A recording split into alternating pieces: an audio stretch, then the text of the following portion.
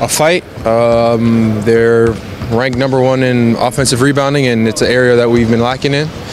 Coach has been harping on it all week, boxing out and crashing the offensive glass. So I expect to have a battle out there this week.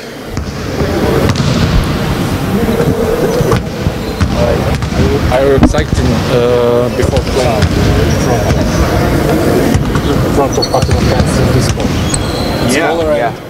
Yeah, I think the energy that they brought against the Maccabi game, and there was probably, I don't know, 500 of them here, you could still feel the energy vibrating through the hall. So I know when they come in and ram it up, however much capacity is here, it's going to be incredible. How are you feeling?